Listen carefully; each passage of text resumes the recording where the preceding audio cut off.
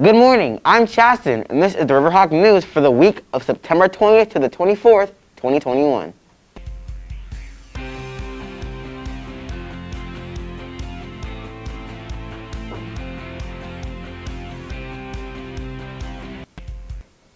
First up, let's meet another Riverhawk broadcaster.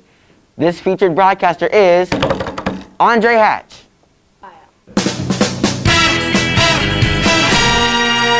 I'm Andre, I'm 13, and I'm in 8th grade, and this is my introduction to being a Riverhawks broadcaster.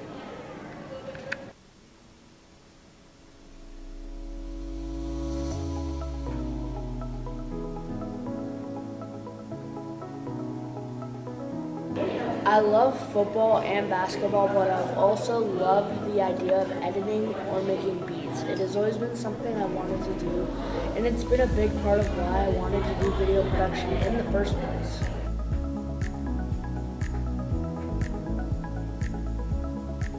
I love video production class because it is so interesting, and I have always thought it will help me understand all the video technicalities and will help me make beats and edit home videos better.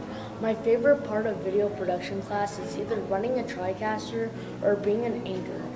Well, the TriCaster teaches me the technical stuff, and being an anchor teaches me how to be better with talking and just communicating fluently.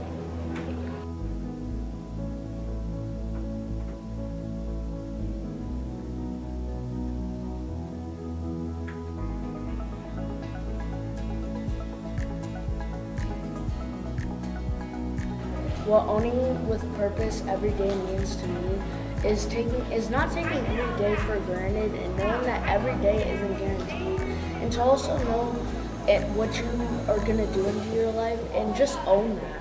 Knowing how some people may look at you, but as long as you're staying moving forward and you're not giving up, you're definitely owning it with purpose every day.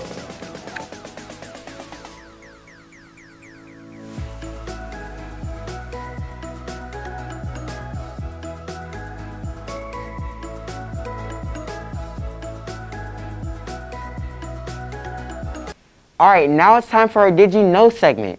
Did you know September 17th, 1787 was the day the Constitution of the United States was signed? Here are some facts about our Constitution. Did you know the U.S. Constitution has only 4,400 words? It is the oldest and shortest written constitution of any major government in the world. Also, Thomas Jefferson did not sign the Constitution. He was out of the country at the time. And finally, because of his poor health, Benjamin Franklin needed help to sign the Constitution. As he did so, tears streamed down his face. It's pretty sad. Oh, and also, when it came time for the states to ratify the Constitution, the lack of any Bill of Rights was the primary sticking point. So, facts came from constitutionfacts.com if you want to learn more. Alright, quick reminder, the library is open before school, during lunch, and after school. Take advantage of the many books and a quiet place to study. Miss Harvey and Miss Kate will help you find resources and check out books. Oh, and guys, throw your litter in the trash can. Why do we have to say this? Have some Riverhawk pride, please. Alright, and now for our club news. The Leading Through Adversity Club is meeting today in the library at 2:45 p.m. until 3:45 p.m. If this club interests you, come to the library today and check it out. It is limited to 25 students per session. Alright, the Jackman dance team, which is led by my mom, meets every Thursday from 2:40 to 3:30 p.m. in B2. You can still join, so come on out. Also, Club Live will have its first meeting on Thursday, September 30th at 2:45 p.m. in F2. Due to COVID restrictions, we are limited to the first 25 people that attend. So we're looking forward to seeing you. Alright, this concludes the Riverhawk News until Friday.